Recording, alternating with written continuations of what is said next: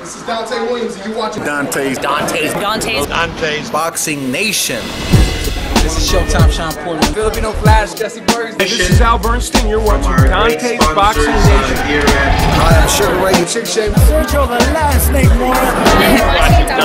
Dante's Boxing Nation. Boom, boom, boom, boom. Yo, this is Deontay the Bronze Bomber Wilder. My name is Gennady Golovkin. And you're watching Dante's Boxing Nation. Hi, this is Julian Jackson, and this is Dante Boxing Nation. This is Julia Jackson, and you're watching Dante's Boxing Nation. All right.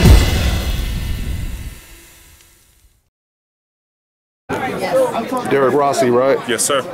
Dante's Boxing Nation. I'm over here with my man Derric Rossy. Just got in a real good fight, real competitive fight with Bermane Stiverne, the former heavyweight champion of the world. Tell me how you thought the fight went down, man. I mean, don't get me wrong, Stiverne's a great fighter.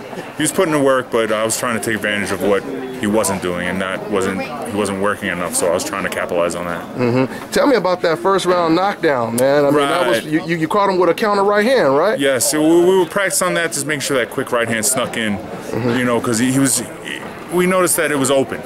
So we were working on it, and it worked. So there you go. I mean, were you surprised because he's pretty durable? He has a pretty good chin. Definitely was surprised because I've seen him take some shots and shrug them off. And the guy's a steady fighter and he's tough as hell. But I felt like, you know, we can put in work. We've been in there with everybody, so you know, we knew we weren't a stepping stone for him. We were a real fight for him. Yeah, and not taking, you know, any credit away from how you did tonight. But do you feel that he's not the same fighter since his loss to Deontay Wilder? Well, I feel that, you know, he had that layoff.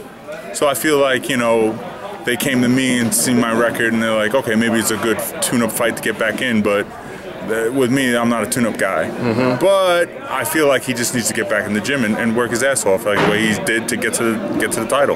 Do you have any complaints with the decision? Yeah, of course. I mean, I think I did more than enough to win.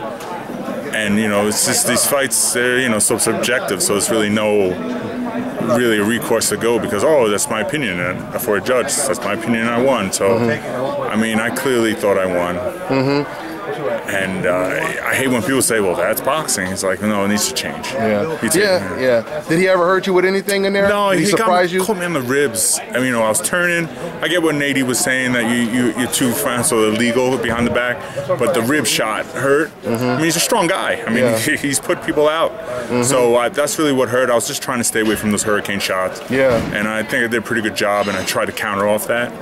And, you know, I just thought we won, and unfortunately we didn't get the nod.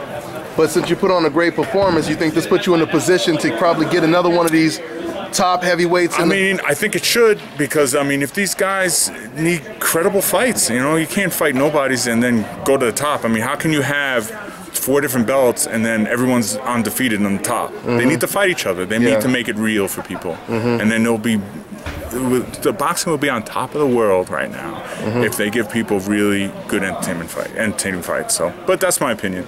All right. Well, thanks for your time, man. Anybody you want to call out? Anything you want to say to the fans? Hey, just watch out for me because you know I'm a real fighter. I give it all my heart. That's about it.